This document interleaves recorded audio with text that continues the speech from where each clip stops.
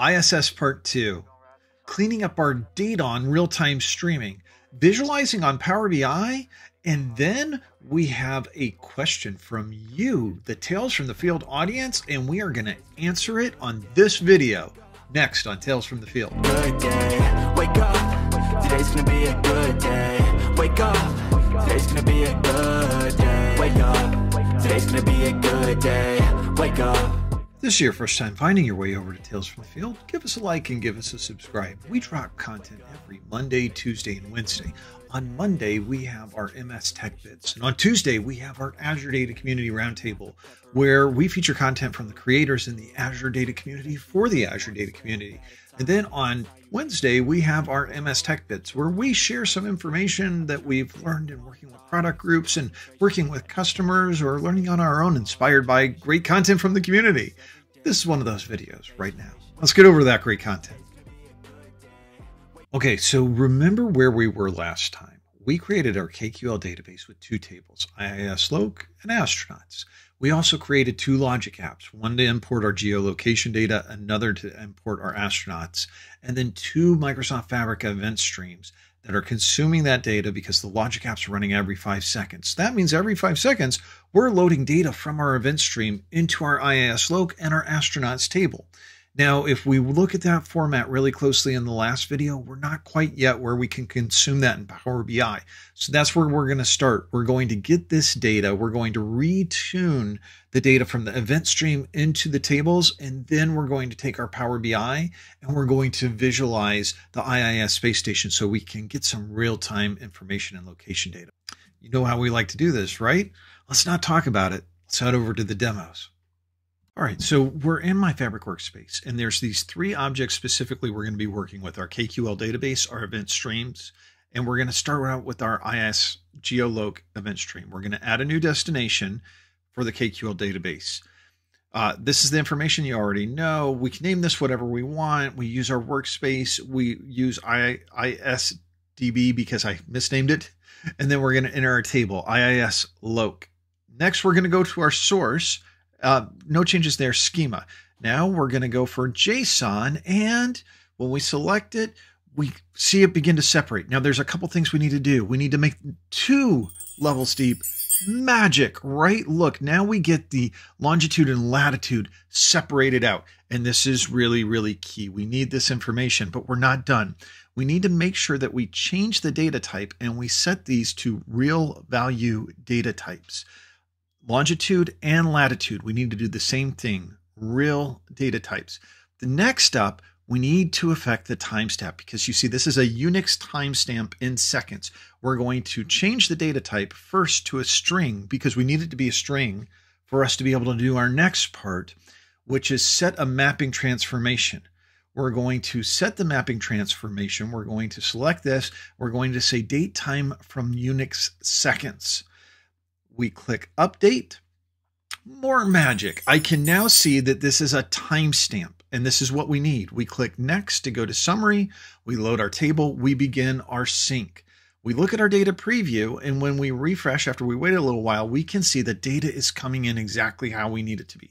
Now let's head over to astronauts because we need to make sure we format this data correctly. So we're going to go to new destination, same as before, KQL database, IISDB, our workspace, select the database from our workspace, click configure. We're going to type in the table name, astronauts. Now I'm doing a new table. You could append two, but this is important. Here on the source, we're going to more parameters because we specifically need the X opted and queue time. This is a service broker event that brings in the time that we are ingesting the event to be able to match up the data the same way that we have in the demo. We need that. So we're going to change this to JSON. More magic. We can see that we've got our exact opted and queue. I'm just going to validate that this is a date time because I couldn't really see it. I'm going to click next because we need this data to be where it is. Okay, now, once we've got this in place, there's a couple KQL queries that we're going to need to use specifically with our Power BI report. Let's head over and look at those. All right, so I'm in a KQL query and I've got my first one, which we're using ISS location to be able to render the latitude and longitude and a timestamp across a map. And this is just a pure KQL query, really cool. Next up, astronauts. We've got our astronaut data because we want to understand who are the astronauts on the ISS. And then we have our location data. Now we head over to GitHub and we're going to click on the Power BI report. We want to get the report and we're going to download it. Now keep in mind, when we download it, everything's going to be broken. And that's okay, because now we're going to walk through how we fix it. When you get prompted, upgrade your maps. Now, no matter what happens, this isn't going to load, right? It's broken. So we got to go to transform data, select transform data, and load the transformation. Access to resources forbidden, that's not good. But what we need to do is, of course, we can't access this. It's not our cluster. How do we find our KQL cluster? Well, let's head over to Fabric. Over in Fabric in our KQL database, we click on our query URI. We're going to copy this to everybody's favorite tool, Notepad, and we're going to use this over and over again. So you want to make sure and save this, but this is how we're going to be able to query our Kusto cluster and get this data. We're going to go back into Data Explorer. We're going to change this source. This is where we add it. We're going to add our cluster and then our database, IISDB. Remember, I did it wrong. And then we change the query to our first query where we're using position and latitude. Boom, we have data. Fantastic. Now you're going to want to change these two column headers. I could have done this in the ingestion, but I made a mistake here, but I wanted to show we can still use Power Query to be able to fix this because we need these columns to be named longitude and latitude. Otherwise, you're just going to have to make the visualization from scratch, and I'd rather just make it work for you, but it's still possible. We go into astronauts, same thing. We add our cluster, we add our database. This query didn't really change, but if you want to, it's query number 2 on the list that we're using. We see our data, it came in just fine. We're going to change this parameter value to be our cluster. The next parameter, International Space Station, I'm fine with that. But then we get to IIS orbit. We add our cluster, we add our database, and this is our third query that we add. We click OK. The data is great, but 2 things we got to do. We got to change those headers. We want longitude and we want latitude, and then we're going to be able to close and apply, and we're going to be able to ingest this data to where we can actually have our report visualize. So here we go, change to latitude, close and apply because everything else is good. We're good to go. Now let's go take a look at our International Space Station and our data. Everything is loading. Cool thing, this is using direct query. So this is a direct query source, and I've got my report set to update every 5 seconds because that's how it came downloaded.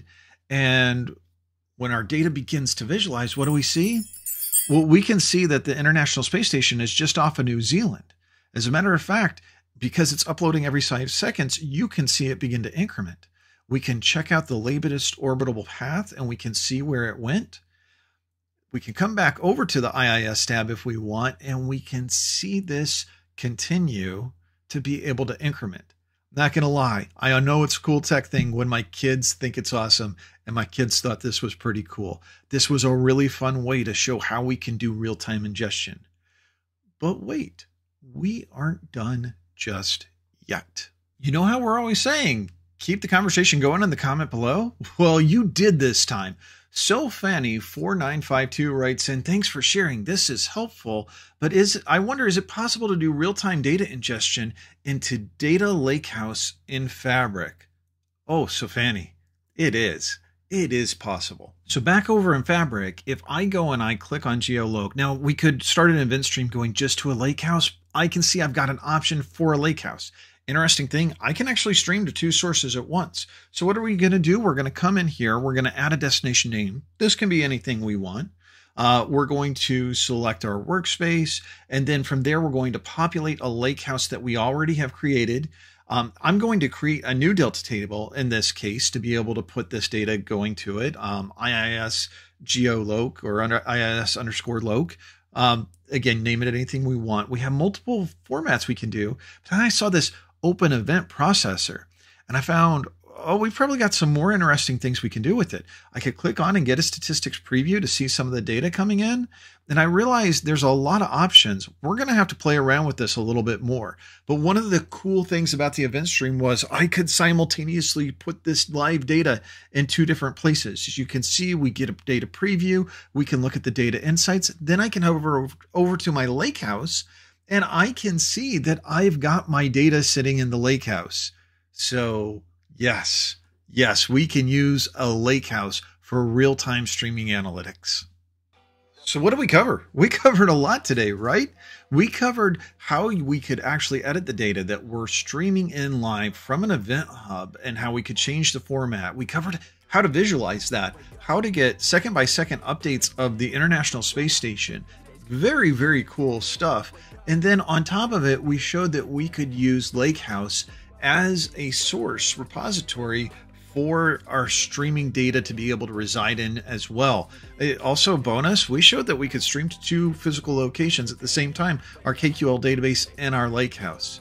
So, you know what we want to do? We want to keep this conversation going. Do you have any questions? Anything we haven't covered? Anything you'd like to see? Thank you so much again for the comments and the inspirations to be able to make the video. Be good to one another out there and have a great week. Thank you so much for joining us at Tales from the Field. Bye-bye. And if I make a mistake, it's called education. I try to do this every day, call it replication.